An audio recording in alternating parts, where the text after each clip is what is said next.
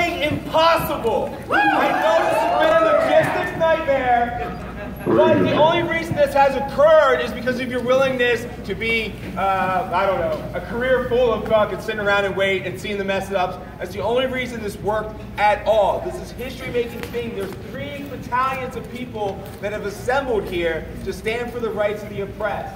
I know everybody gets down from all the shit that goes on and the struggles in here.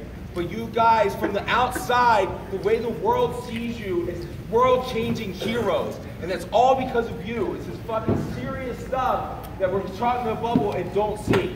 So we're going to do the ceremony now. We need to line up chairs here in a bit. And then we're going to have the elders come in. Wes is going to lead a little bit of a ceremony.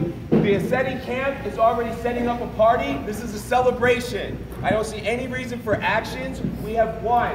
I know from the media may be saying that they are coming back, but that's 2 years down the line at best. This shit is over. You're hearing industrial talk about police.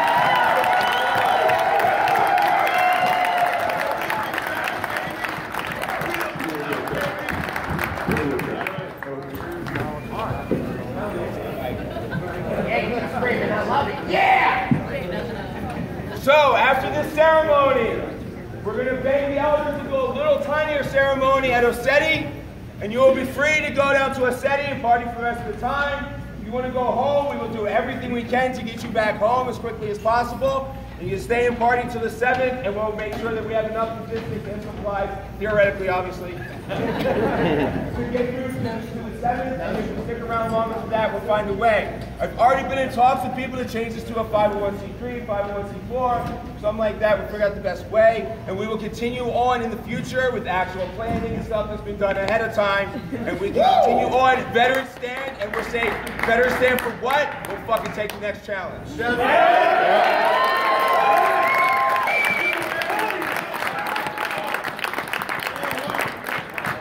So for now, we got to grab up some of these chairs, line them up here so the elders have a place to sit in the front, and then we're going to stay in the, well, we can stay in the chair, in the seats for now, but then when we get ready, we want to form in the back to just do a little presentation to the elders, to thank them for letting us in, allowing us to serve them, helping with their victory. The date's established. This credit does go to them. We are just the final straw. Yes. Okay? Thank you.